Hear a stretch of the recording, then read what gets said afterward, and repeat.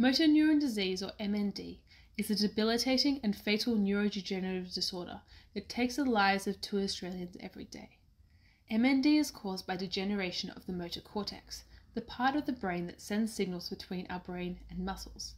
This disruption causes gradual loss of mobility and speech. These signals are carried out by specialized messenger cells called neurons. It's these neurons that degrade, preventing signals from getting to the muscles and causing paralysis. The dying neurons contain large spots called aggregates. In MND, certain proteins misbehave and misfold, sticking together to form aggregates that harm and eventually kill the neurons. I use cell models to study these aggregating proteins in controlled conditions to understand what's driving this process.